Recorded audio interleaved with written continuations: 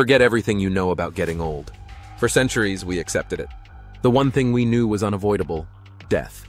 But what if that wasn't true anymore? What if science found a way to cheat it? Right now, labs aren't just fighting diseases. They're attacking aging itself.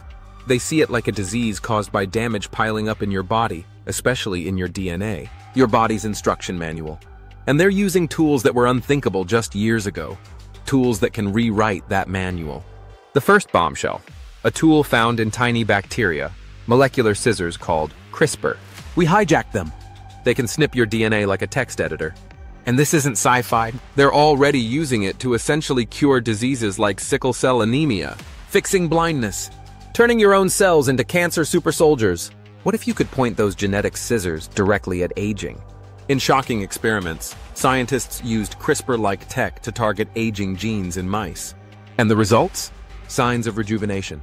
Lifespan increased by 25%. This was the first proof gene editing could directly slow aging in a living animal. But aging isn't just one gene. It's a complex mess across trillions of cells. How do you find the right fixes? This is where the plot thickens, because CRISPR isn't working alone. Science is bringing in the heavy hitters. First, artificial intelligence. AI is the ultimate genetic designer. Analyzing your DNA, finding the perfect edits, designing them with insane precision. It's like having a supercomputer writing the perfect anti-aging code for you.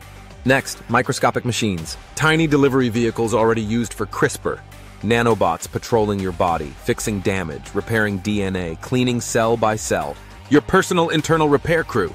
Imagine them together. AI designs the fix. Nanotech delivers it precisely. A system designed to constantly prevent and repair age-related damage. This convergence, it pushes science to the edge of the unbelievable. Not just longer lifespan, but maybe biological immortality. Mainstream scientists call true immortality science fiction.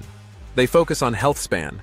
But then, you have visionaries like Ray Kurzweil, who boldly predict that by the 2030s, tech will add more than a year to your life. Every single year. Reaching longevity escape velocity. Meaning, the first human to live to 1,000 years old might be alive today. But are we ready? What if only the ultra-rich can afford it? Does death become a luxury for the poor? And if we can endlessly edit ourselves, what does it even mean to be human anymore? The science is here.